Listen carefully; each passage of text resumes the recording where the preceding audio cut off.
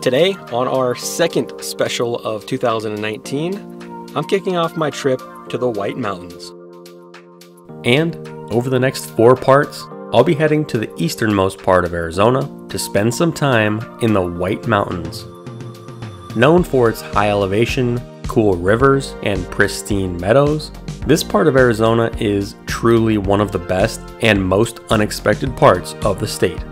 Over this series, I'll be doing some 4-wheel drive exploring, taking scenic drives, and camping throughout the gorgeous Apache-Sitgreaves Forest in the area around Big Lake and west of the town of Alpine.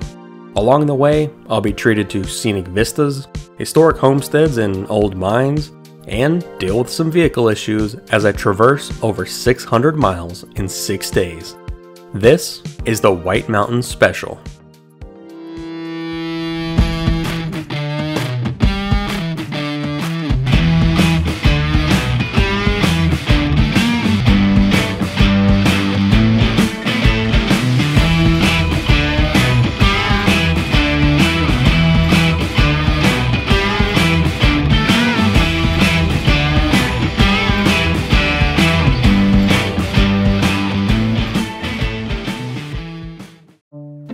Hello everybody, and welcome to another Azoffroad special.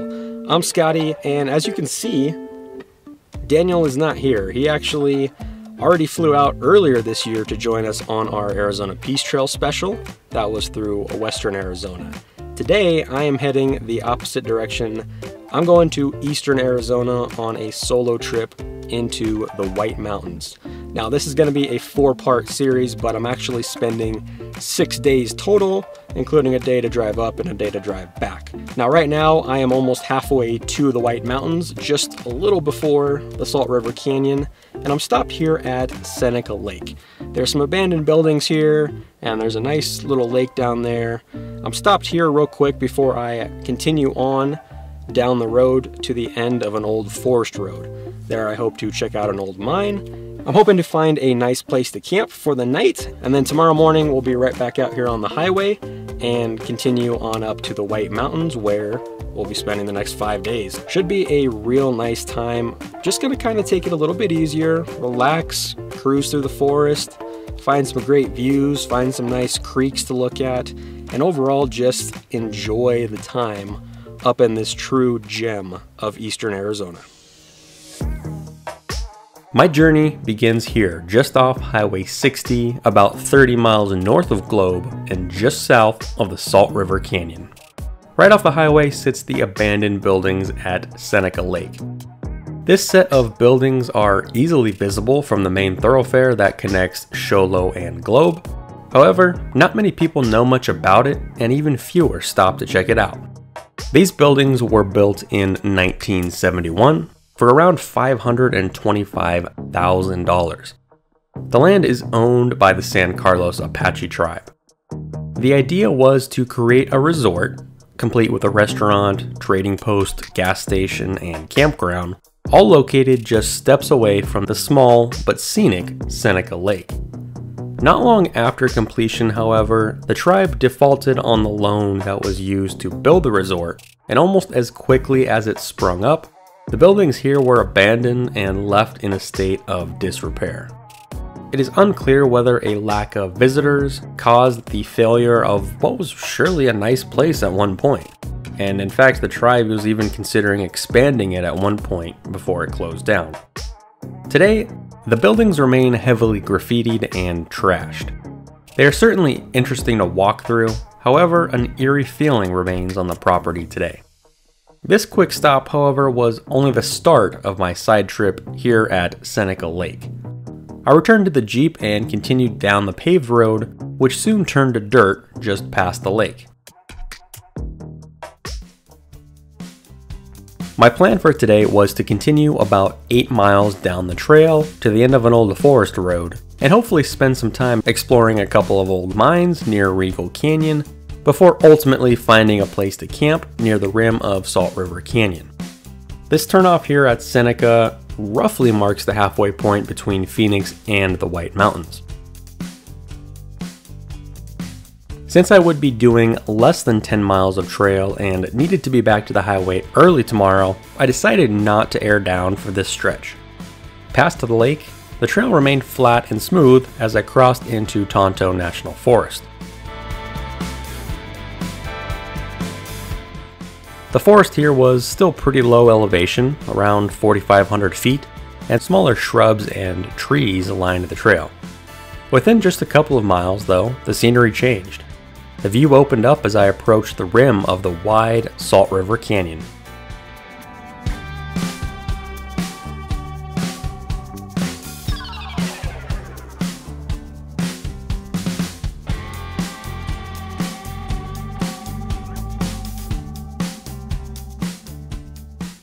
Here, steep cliffs and hints of a few old tailings piles greeted me. It was clear I was approaching one of the two mining areas I wanted to check out today.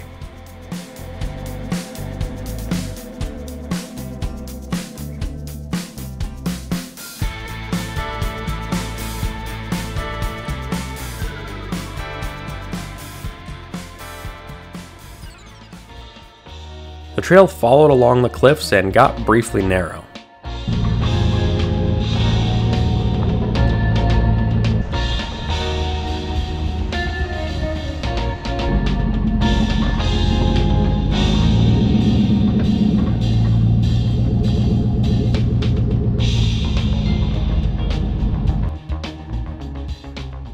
Shortly after, the trail flattened back out and continued to the west. Just after the 3-mile mark, I approached a small, gated-off clearing. At this clearing used to sit the remains of the Phillips Mine. Phillips Mine was a small asbestos mine, and yes, you did hear that right. A little more on that later. Several buildings sat here at one point, but were apparently razed due to health and safety concerns, possibly having something to do with the asbestos material that it was built with. Since most of the mining took place further off the trail and it seemed like it was gated and fenced off pretty well, I had to continue on. Back on the trail, the road continued to the west and slowly climbed. Eventually, things topped out at around 5,000 feet. The scenery, however, remained pretty flat and densely covered with shrubs and trees.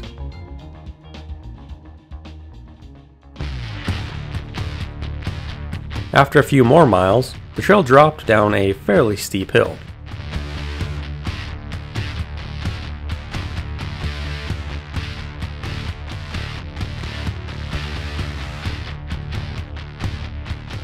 The road was also moderately washed out in spots, which reduced my pace as I continued west towards the Regal Mine. This section was quite short and nothing crazy by any means, but it was a nice change of pace from the otherwise fast-moving miles thus far. Not long after the rougher section, the road turned back smooth. It continued to drop downhill as it made a long curve to the right. Within a quarter mile of the Regal Mine ruins, I came to what has to be one of the worst things you can find on a trail out in the backcountry: a locked and gated off-road. Apparently, in the few years since I had been to the property, ownership has changed and public access has been cut off. Unfortunately, and rather frustratingly, there had been no warning along the drive-in that the trail was closed so close to the mine ruins and buildings located at Regal Canyon. And with only one way in and out of the property, which is located in a fairly steep canyon, there was no easy way to get eyes on what is left today. There was, however, another way. Getting an aerial perspective of the property would allow me to at least get eyes on any ruins there might be and see what kind of condition they're left in today. And of course, this is perfectly legal.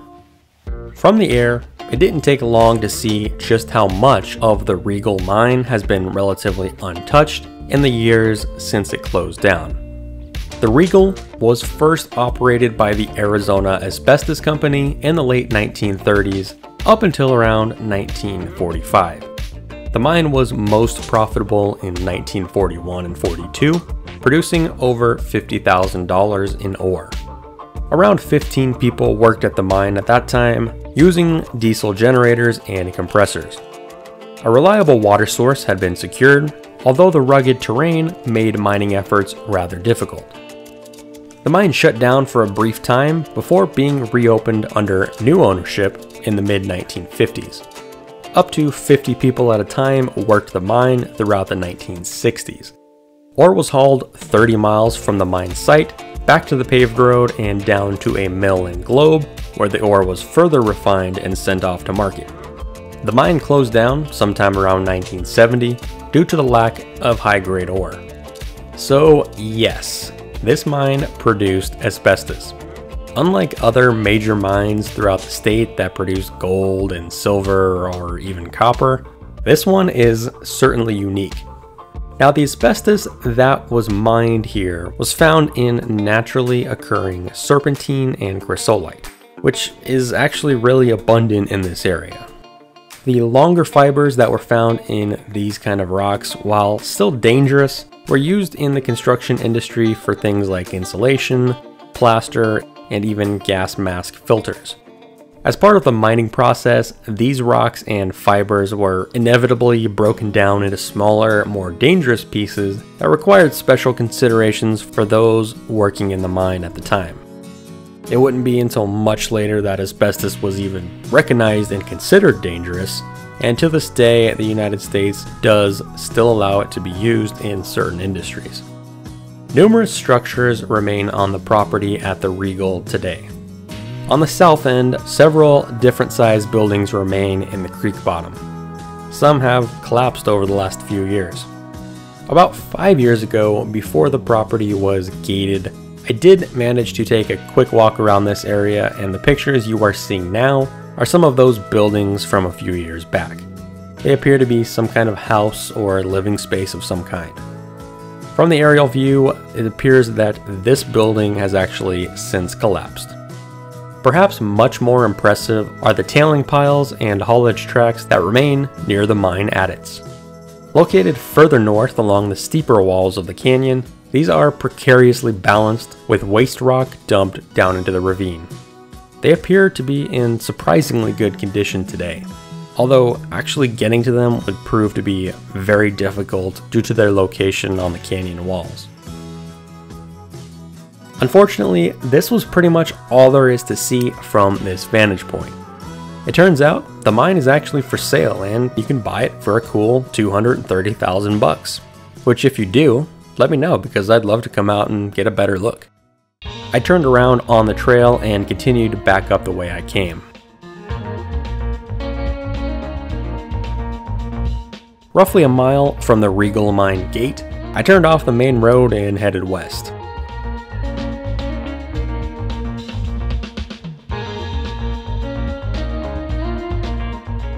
The trail quickly passed through an old corral as it swung to the north. The plan now was to head to my planned camping area just ahead on the edge of the Salt River Canyon. The trail quickly got narrow and much rougher.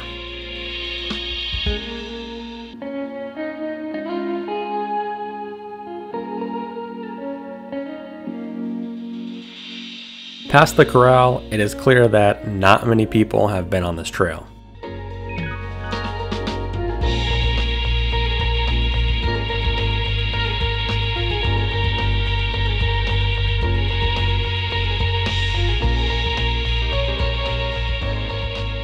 After crawling along in some fresh Arizona pinstriping, I made it to a clearing roughly a mile later. I parked the Jeep and hopped out on foot to check out the view. Looking down into the Salt River Canyon was nothing short of breathtaking. The river, now almost 1,500 feet below my elevation, silently flowed off in the distance. The towering canyon walls were also quite impressive. Just to the east of me were some more remnants from the Regal Mine that I hadn't been able to see earlier from the main road. With a nice cleared area and a more than okay view, I figured this was too good of a camp spot to pass up. While it was still a bit early due to the unplanned gate closure, I had already covered all of my planned miles for the day.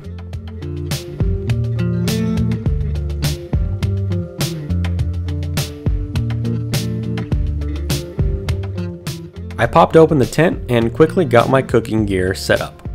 The weather was a little warm, but remained mostly mild as I sat down to enjoy the view for a while.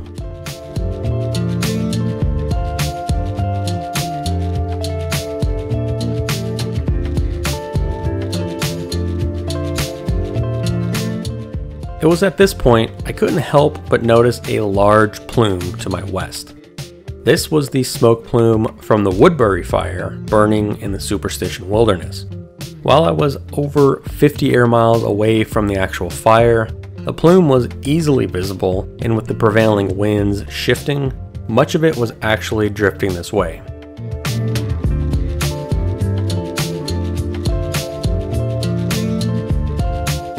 I fired up the stove and got started on an early dinner. Tonight was going to be some barbecued chicken and rice.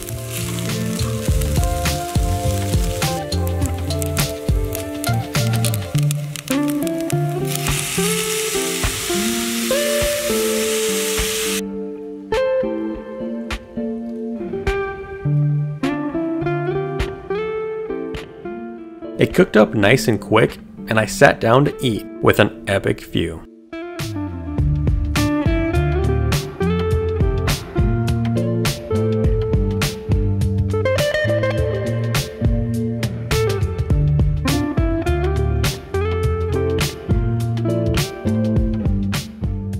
As the evening wore on, the smoke was getting much thicker. The sun was now an eerie blood red color, and a little bit of ash was even falling from the sky. While I knew I was more than a safe distance away, it was still a pretty weird experience. Naturally, the sunset put on quite a show, and the smoke-filled canyon made for some really unique visuals. Not long after 8 p.m., the sun was finally down and I crawled up into the tent. Today had been a fairly long day, and I wanted to be up nice and early tomorrow morning to get a good jump on the rest of the drive up into the White Mountains.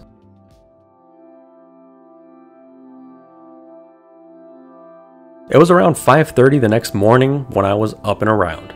I had slept great. The night was quiet and perfectly still, and leaving all of the window screens open in the tent had been a good call.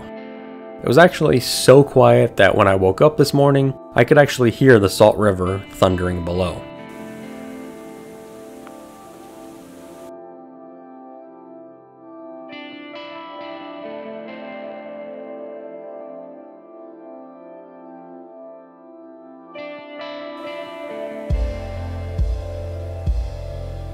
After getting dressed, I got my gear out of the tent and quickly packed it up. I wanted to get out of here quick this morning. Next up was breakfast. I'd be keeping it simple this morning in order to save time. I got some water boiling for oatmeal and coffee. I'd be trying my new French press on this trip, which seemed like it would be a great addition for some quick and easy caffeination. Within minutes, breakfast was ready to go and I had a nice hot cup of coffee to enjoy.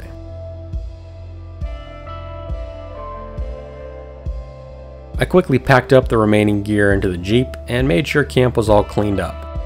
By 6:45, I was completely packed up and ready to hit the trail, which I think may be a new AZ Off-Road record.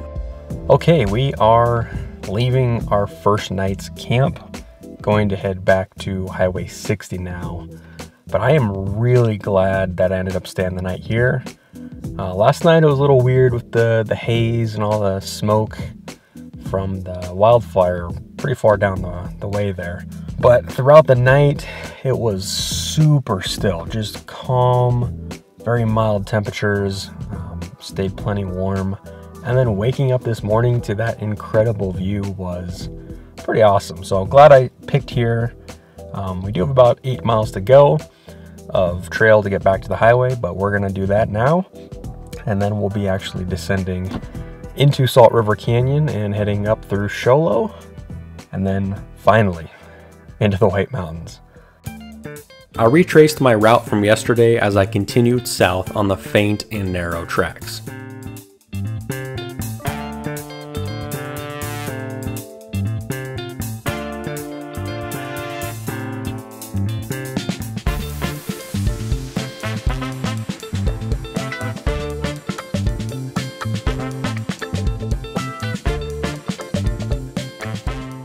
I passed through the dilapidated corral, and to my surprise, a cattle trailer had just been parked there this morning.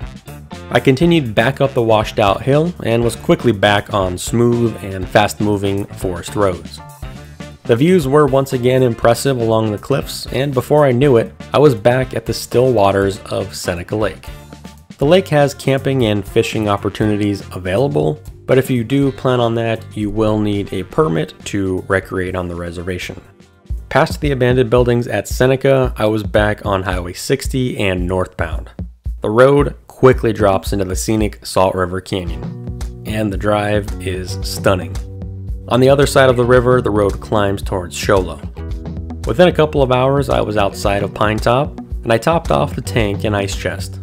I continued along 260, and at last, I turned south towards Big Lake and into the heart of the White Mountains. The highway here was over 8,000 feet, and wide open meadows and thick forests greeted me around every bend.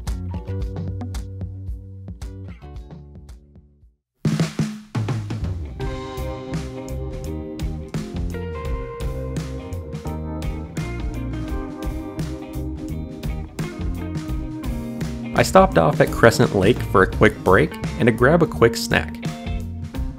Crescent Lake is one of 3 high mountain lakes in the area.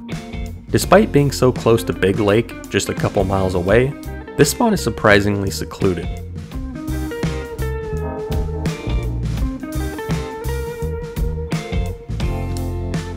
Elk bugled in the distance, and hundreds of vibrant blue dragonflies lined the shore. In the distance was Mount Baldy, the second highest point in Arizona outside of the Flagstaff area, the highest sections of which were still covered in snow. Mount Baldy climbs up to 11,400 feet and by far is the highest point in all of the White Mountains. If you're into fishing, this would definitely be a place you want to check out, although it also makes for a great spot to stop and enjoy the view. After a quick break at Crescent Lake, I continued briefly along the paved road. Just a few miles later, I had made it back onto dirt roads and headed south on Forest Road 24. The road was wide and washboardy, but filled with all kinds of green colors. A few miles in, I branched off the main road and turned left onto some lesser forest roads. Even though I'd be on dirt for around the next 3 to 4 days, I stayed aired up at this point. Continuing east now, the trail was much narrower and bumpier. Despite it being midweek, the area already had quite a few people camped out in the different clearings. If you visit the White Mountains, this will likely be a common theme as the area is very popular for all kinds of outdoor enthusiasts. I made a hard left turn onto an even more isolated road and began to climb. This spur trail would switch back even higher into the forest as I made my way up Big Lake Knoll.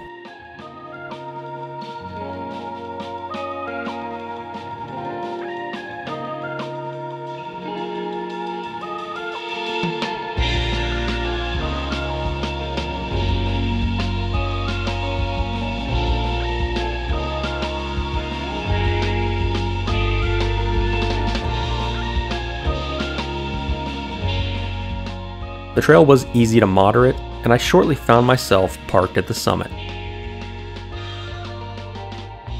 Now over 9,400 feet, the 360-degree panorama was breathtaking, both figuratively and literally.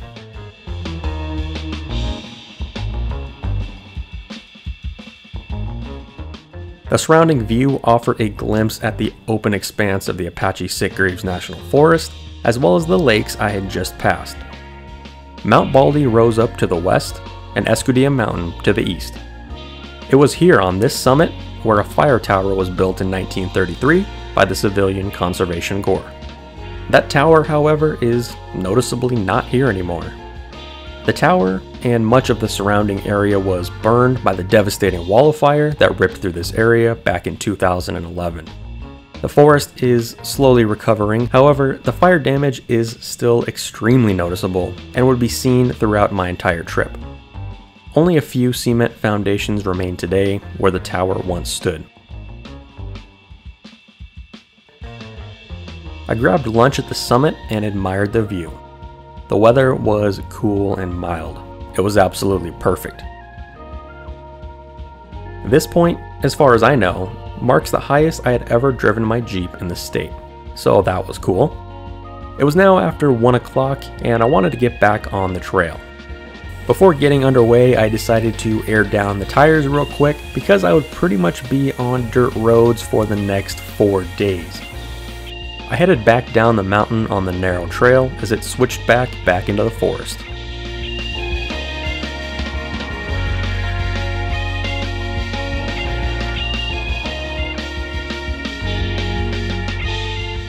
It was really incredible just how green this section was.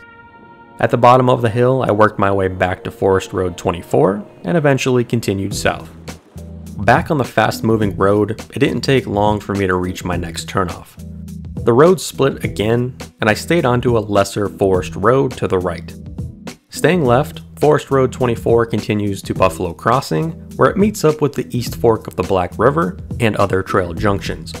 I'd be checking that area out in a couple of days, but for now, I wanted to see what was off on this side trail. The couple of miles along this section were certainly more isolated. The road was more washed out and more catered to high clearance vehicles, meaning it doesn't see as much traffic as the other roads I had been on. It did seem exceptionally dry along this section though. The seasonal streams that can occasionally flow through here were empty and it just didn't seem as green. Nevertheless, after only a couple of miles, the trail dumped me at Forest Road 25, just west of Buffalo Crossing. I continued on to the west.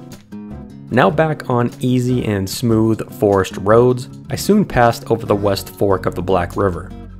The West Fork originates higher up in the White Mountains near Mount Baldy.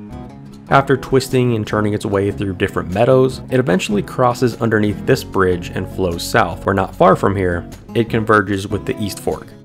In total, the Black River flows 114 miles to the south and west, where it eventually meets up with the White River, and that eventually ends up in the Salt River, so really makes quite a journey as the water can reach as far as Phoenix, which is pretty much due west of this area. The cool water is popular with anglers and hikers, and makes for a relaxing spot to spend any amount of time. I would hopefully be camping along its banks, just a couple miles upstream later tonight. I pushed west as the forest briefly thinned, and I crossed through a couple of gorgeous meadows.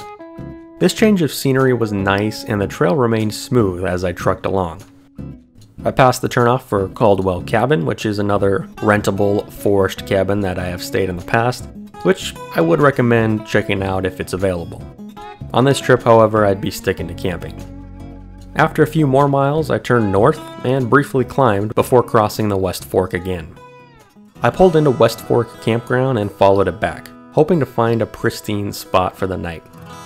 West Fork Campground is an undeveloped area with several free sites scattered along the banks of the Black River. It features primitive bathrooms and fire rings, but that's about it as far as amenities go. About half of the campground is closed past the river crossing due to fire damage, but that's okay because at around 3 p.m. I had found the perfect spot. I parked the Jeep at the furthest point in the campground, just to the right of the vehicle barricades. I was extremely fortunate to be the only one in the campground for now. My campsite was located just feet away from the babbling river.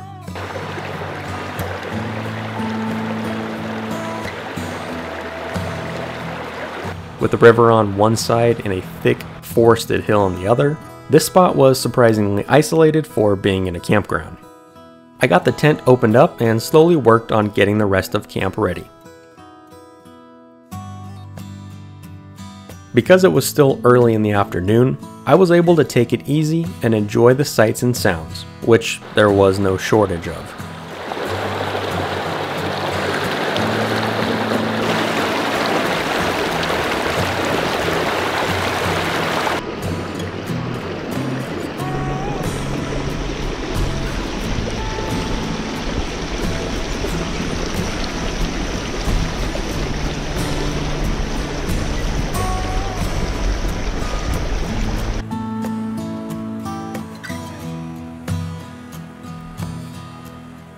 After the sun was almost down, I got to work on dinner.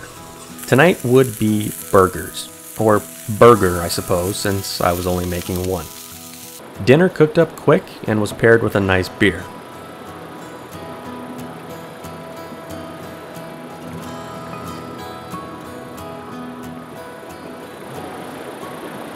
Once it had finally gotten darker, I got to work on a fire. The fire ring was really the only thing that was provided at this campsite. After getting the fire going and some whiskey poured, it was now time to relax.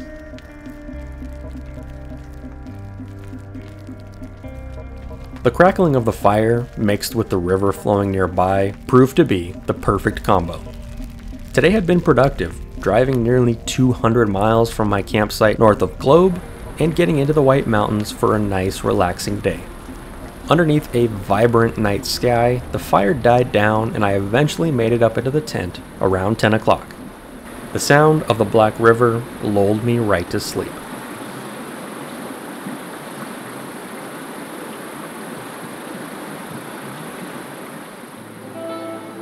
"11 hours later, I was finally up and around. I had slept fantastic last night in what might have been the most relaxing night of camping in my life. The weather had dipped into the mid-40s, but overall wasn't too bad. I took a quick stroll over to the river. Yep, still relaxing. It would be extremely hard to leave this campsite.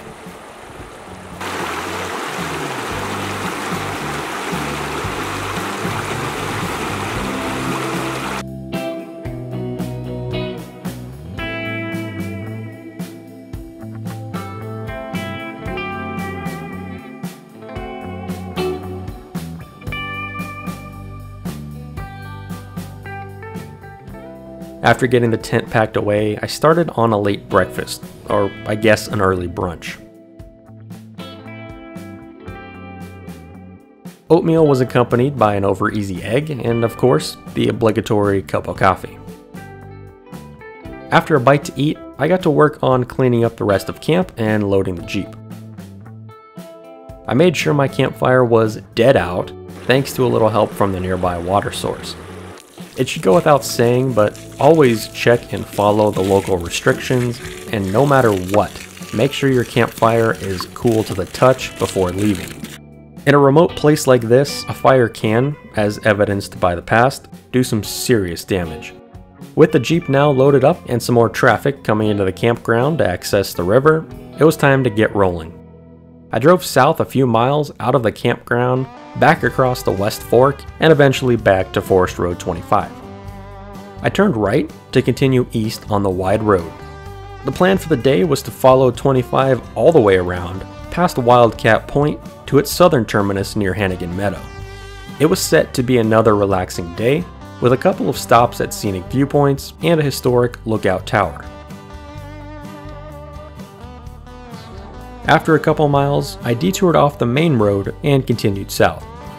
Before heading on the rest of the drive, I wanted to try and find an old fire tower that's in the area. The lookout was a little out of the way, but figured I had the time to do a little exploring. Plus, these trails were a little bit rougher, so it would add a little fun to the day as well. The trail meandered southeast as it passed through some sparse forest and beautiful meadows. It was really quite scenic, and there was no other traffic so far.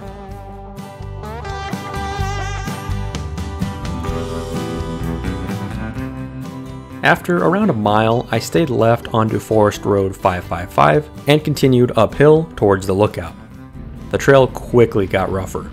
The surface was rocky and had seen some erosion. I kept the Jeep in 4 high as the road twisted and climbed.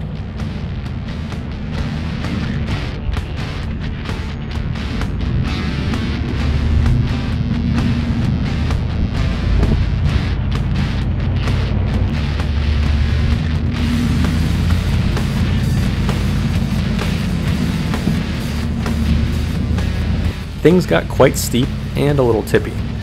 This was by far the roughest trail I had been on so far. Eventually, the trail led up as it crested the hill and arrived at the top. Not only did I find a lookout tower, but there was also a cabin and a few other structures, which was a pleasant surprise. I parked the Jeep and hopped out on foot. This fire tower is called P.S. Knoll Lookout. It was built in 1933 and features a 50-foot tall aeromotor tower with a 7x7-foot platform at the top. The tower looked to be in incredible shape. It didn't seem like anyone was on duty, so I decided to climb up the tower.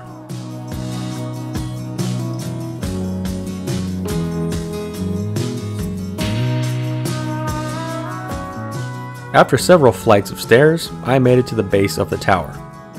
Unfortunately, a locked door at the top kept me from going all the way up. Nevertheless, the view from up here was pretty incredible. Located at just over 8,000 feet, this lookout offers another commanding view of the remote stretch of forest. Back on the ground, I walked around the outside of the old cabin. It was also locked, although the door looked like it had been vandalized. The inside was pretty bare and dusty. The property also had an outhouse and some kind of shed out back. It was really quite an impressive setup. It is unclear if the lookout is still staffed today, although since everything appeared to be in decent shape, it could be used on an as-needed basis. I returned to the Jeep and started back downhill.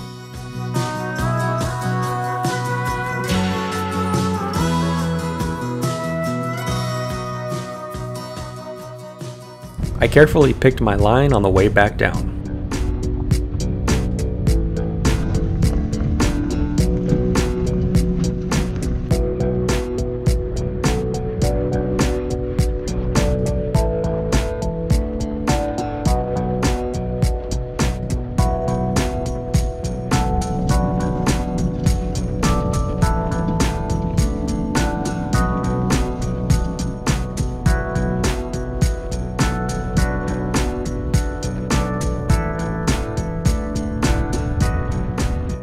Halfway down from the lookout, I couldn't help but notice an unusual sound coming from outside of my Jeep. Every so often I would hear a psst sound. After further investigation, I discovered that my left front had developed some kind of leak.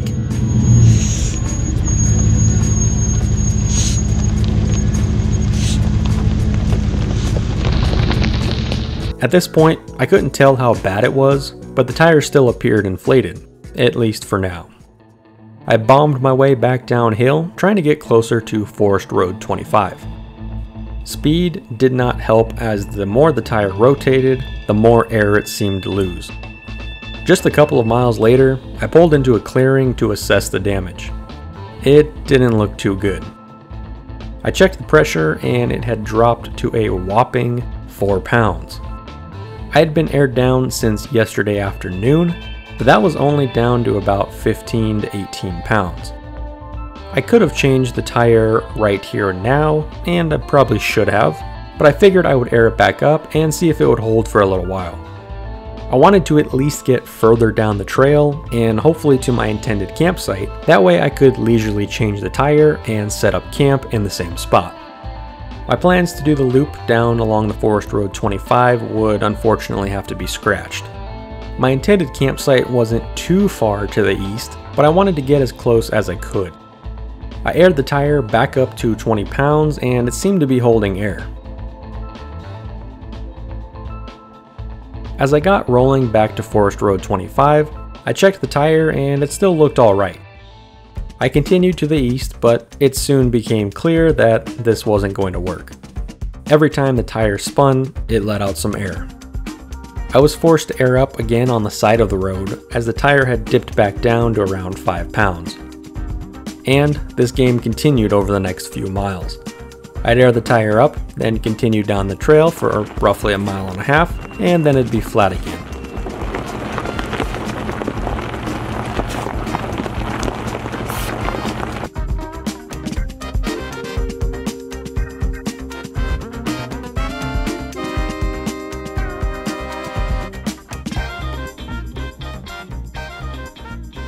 It happened again, and again, and eventually I got tired of it.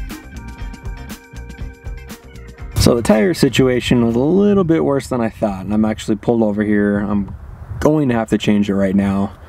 I was able to get maybe a mile to a mile and a half each time I aired up. It was just every time that wheel spins, pss, pss, pss, it's just letting air out, and The faster I went, the more it let air out, so there was no way I could make it last for any longer. And frankly, I got tired of airing up about 3 or 4 times, so I'm pulled over here in a kind of a nice shady spot off the main road.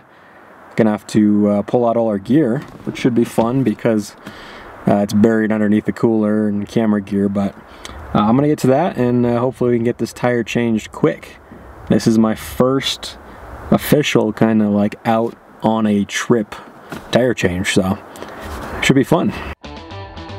Parked in a nice shady spot off the busy road, I got to work on changing the tire. The first order of business was getting to my tools, which of course were buried underneath the rear seats.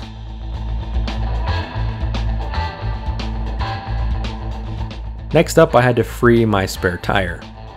It turns out the socket that I bought specifically for changing tires didn't actually fit the lugs on the spare.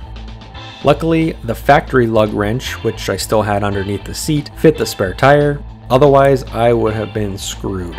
Definitely a little bit of oversight on my part. With the Jeep still on the ground, I loosened the front lug nuts before chalking the rear tires and getting the jack in place. Using some wood supports, I was able to raise the Jeep up and loosen up the flat tire. From the clean spot it made on the tire, you can see roughly where my leak was coming from, which seemed like it was right where the sidewall meets the tread.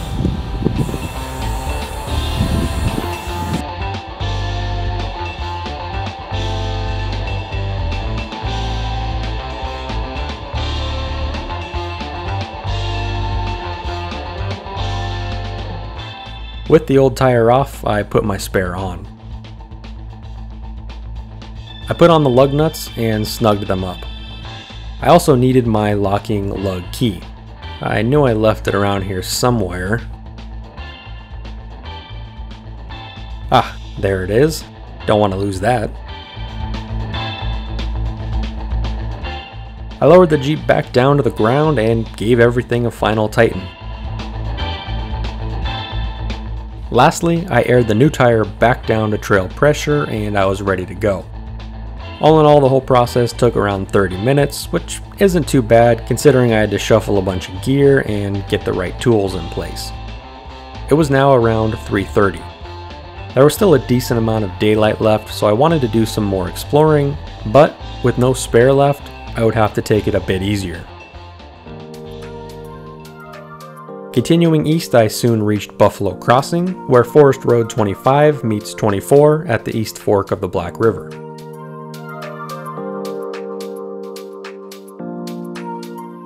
Heading south from there, the views opened up in a wide meadow. The trails remained smooth.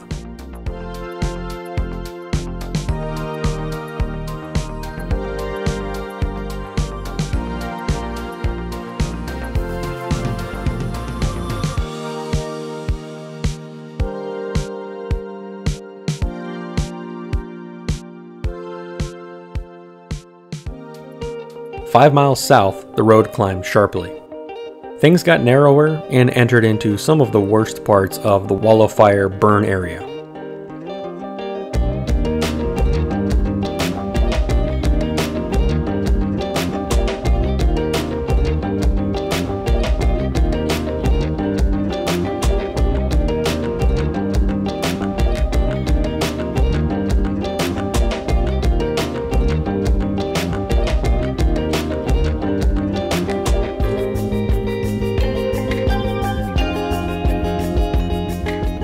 The Wall of Fire was caused by 2 campers and burned out of control for over a month back in 2011. In all, over 530,000 acres or 800 square miles were burned. This part here saw some of the worst damage and won't fully recover for many decades. It was really crazy to see how much the fire burned. I turned around at this point and set out to find a campsite. The road was fun to drive and even had a little bit of water in some spots.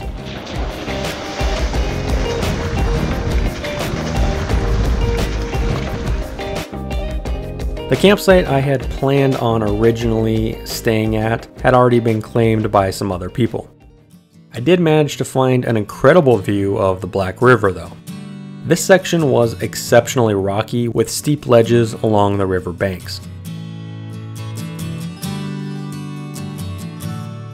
After retracing some of my route from earlier, I eventually settled on a nice forest camp spot not far from where I changed my tire. It was now 6 o'clock and I worked on getting camp set up. I played with the tent annex a little bit, but after a while came to the conclusion that it's too much of a hassle and adds too much time to the setup and tear down time.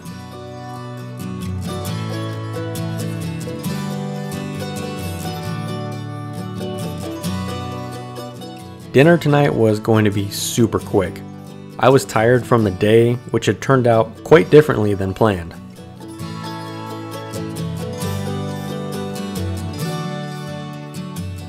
It was grilled cheese and beer, and it was delicious. After watching the sunset, it was off to bed. Coyotes off in the distance serenaded me right to sleep.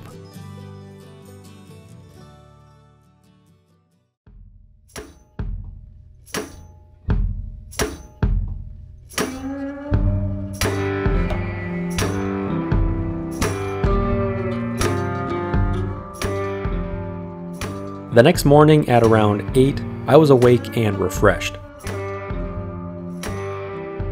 I got some quick breakfast going, which was going to be oatmeal and of course coffee. The night had been pretty cool, but fortunately a little bit warmer than the previous night.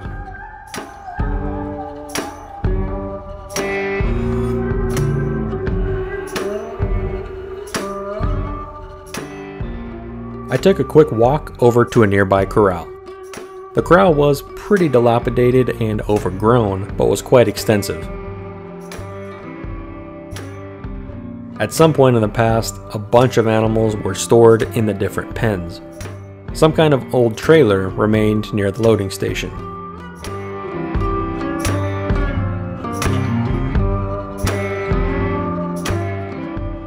After this, I packed up camp and got ready to hit the trail once again.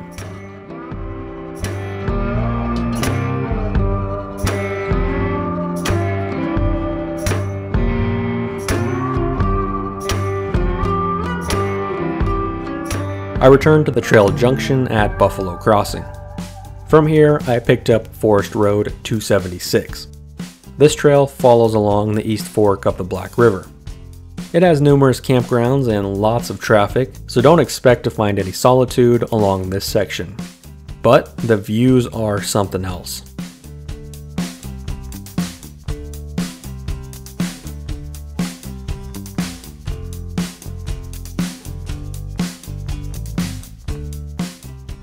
The road meandered uphill through a narrow canyon, and at certain points, I was driving just feet away from the flowing river.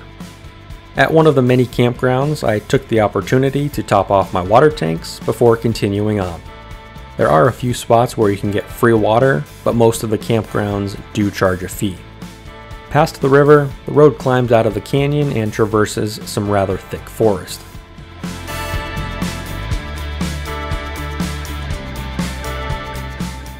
"13 miles from Buffalo Crossing, I made it to a paved road. From here, you have the option of staying right to get to the town of Alpine, or staying left to get back to Big Lake. I'd be going left, but only for about half a mile, since my next trail was just up to my north. Because this was only a short pavement stretch, I wouldn't need to air up. Almost as quickly as I was on pavement, I was soon turning back onto the dirt road for another couple days of exploring. Now back on the dirt road, I stayed north onto Forest Road 88B. The trail continued to climb. Despite passing a large group camped out along the trail, things seemed pretty secluded. There was evidence of some road grading going on, but things remained rocky and washboardy for a while. Eventually, things topped out around 8,800 feet as the trail passed through a wet marsh area. Here, the landscape was a rich green and puddles of water remained in the various tanks. It was really something. The trail continued downhill as it slowly dropped in elevation. After another mile or so, I met up with Forest Road 88 and headed to the west. The trail along this section was downright gorgeous.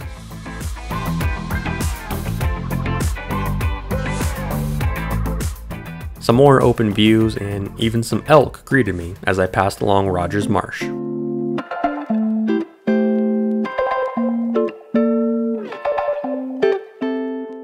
The road remained mostly easy as the scenery changed yet again. This time, a large, wide meadow appeared to my left. This section wasn't quite as green as the few miles before, but there was still some water flowing in the lower parts. The wind had picked up through this open section. Off on the left was the ruins of another remote corral. This one, however, was unique and appeared to be built completely of wooded posts. 5 miles from my last trail junction, I came to another trail intersection. My planned route would be taking me to the right and further north. However, there was a view that I had to check out to the left. Just to the south, I stopped at Crosby Spring. Located in the lowest part of the wide meadow, a small stream flows underneath the road. And the view? Well, it was incredible. Like something out of a postcard. Even though it was windy, a slight trickle of water made for a nice, relaxing spot.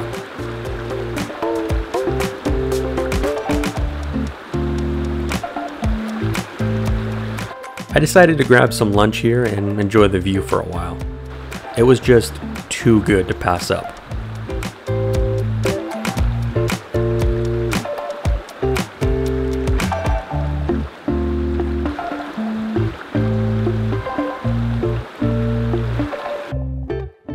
Once back on the trail, I continued northbound. The trail wound through some dense forest as it resumed climbing. The thick forest gave way to rolling grasslands. The road became extremely smooth along this section as it again reached over 9,300 feet in elevation. The wind gusted strongly. Rolling hills and even the upper reaches of Mount Baldy peaked above the horizon. A few miles further north, the trail had re-entered the forest. Along a side trail, I reached my destination, an old homestead located in the middle of nowhere. Unfortunately, very little is actually known about this spot. Historic maps of this area describe this location as some kind of old guard station or cabin associated with the Forest Service. Beyond that, there is really nothing known about this site. There were a decent amount of ruins that hadn't yet been claimed by the forest.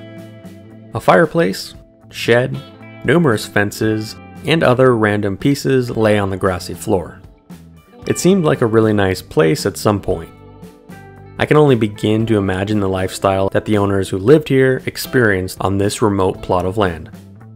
It seems remote nowadays, but back when this place was functioning, you really had to be on your own. By 4, I had left the homestead site and explored the area a little further. The forest roads crossed the Saffel OHV loop, which seemed like it would have been a great ride if I had my ATV with me. After making it nearly to Eager, I headed back south to find camp for the night. Today was extremely windy, so I would need to find a spot relatively tucked away for the night. Crossed back over my new favorite spot near Crosby Spring, and eventually found a secluded spot near an aspen grove.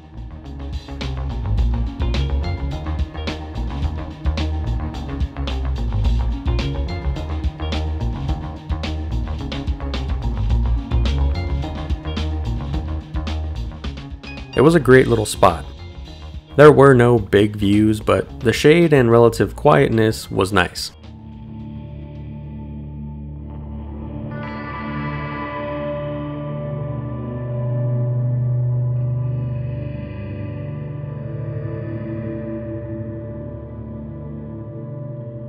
Once camp was set up, I began on dinner. Tonight would be something a little different. After some water was boiled, I got the spaghetti going. With the sauce warmed up and the noodles buttered, dinner was ready in no time. Sometimes it's the simple meals or the ones you wouldn't think about making that can really be a hit when you're out camping. With dinner done, I enjoyed the sunset.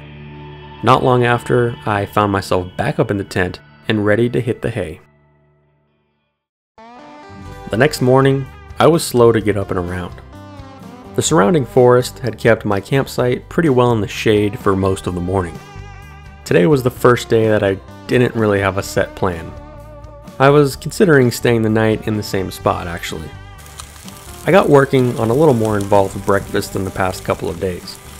It wasn't very healthy, but it did taste pretty good. The next few hours were spent lounging around camp. It was kind of nice to do absolutely nothing.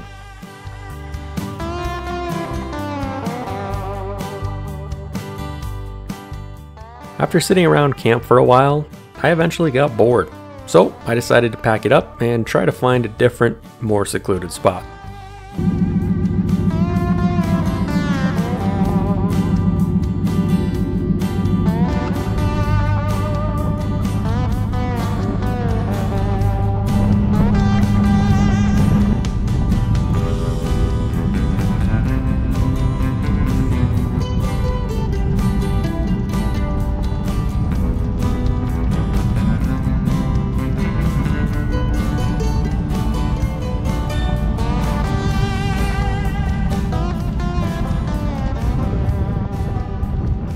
I continued back north up the road and eventually passed over Crosby Spring.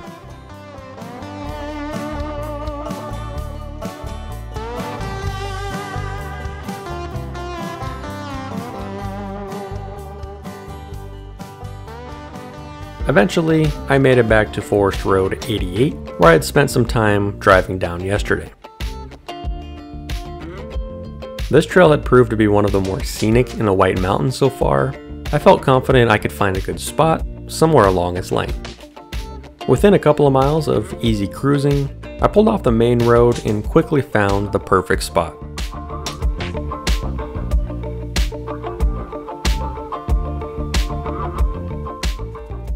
This shady spot would be perfect for my last night of camping. It was fairly level and had a slightly overgrown fire ring. It's clear that someone has definitely camped here before, but it's been some time. I got the tent opened up for the last time on this trip and got my gear in place. A quick walk around revealed that this area was much more scenic than my last campsite. A lush green meadow was located a quick walk away from my camp. At this point, I was glad I had packed it up and headed for this area.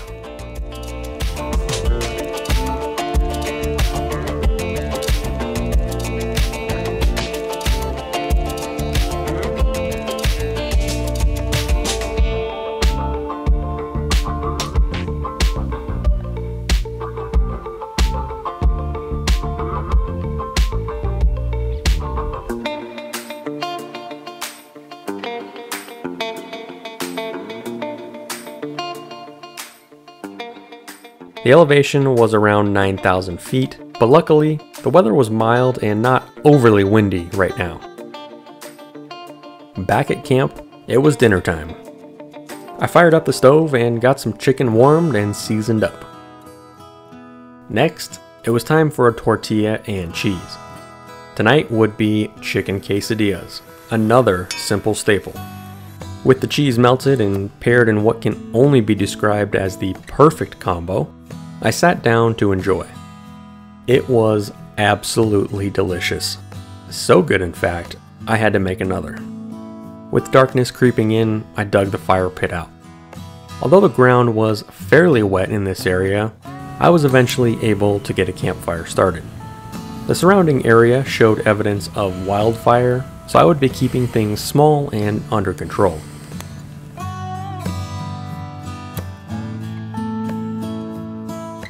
I sipped on some more whiskey as I sat to enjoy my last night in the White Mountains.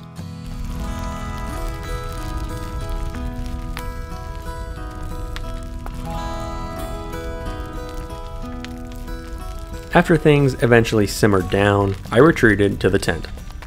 It was a fairly chilly night, but I managed to bundle up inside the tent.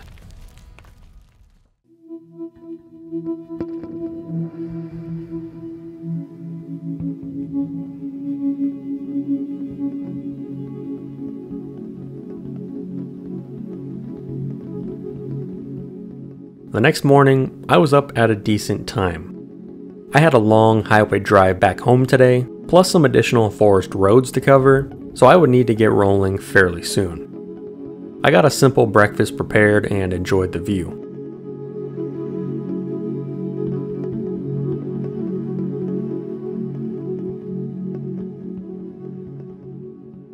With dishes washed and camp packed up, I was soon back on the trail.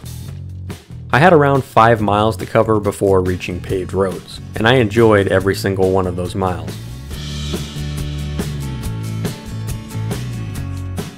The drive out was easy but scenic and featured more rolling meadows. Eventually, I made it to Highway 261. At this point, I had been aired down for 4 days, so I needed to air up before hitting the highway. Of course, at over 9,000 feet, this takes a little more time than normal. I was soon back on the road and on my way back to Phoenix. This trip had been incredible. While a little bit different and a little bit slower paced, it had been great to relax and take in the scenery in what is, hands down, one of the best places in Arizona. While some things were certainly unplanned, the weather had been great, the trails were fantastic, and my 6-day adventure had absolutely flown by. From some rough spots in an old mine in Tonto National Forest, to high elevation lookouts and meadows in the White Mountains, I was glad to have returned to eastern Arizona for this trip. I would highly recommend you check the area out if you ever get the chance. That's going to be it for this special. If you're interested in some of the trails we did, you can check some of them out over on our website at azoffroad.net/offroad trails. I really do appreciate you watching this series, and as always, we'll be back with more specials, historic spots, and Jeep projects in the near future. We'll see ya on the next one.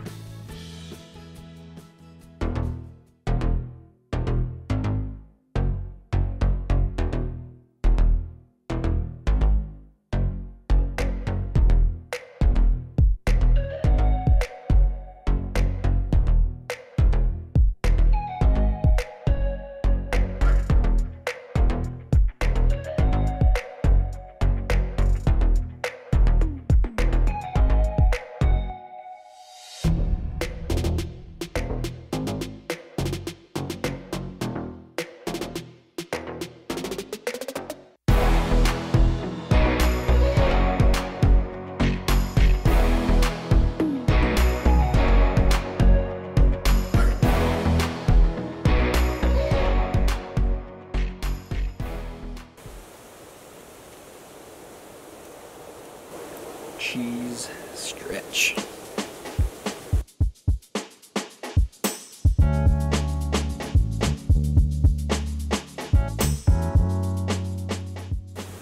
And you don't want to poop in the woods, extra cheese. Little tidbit there.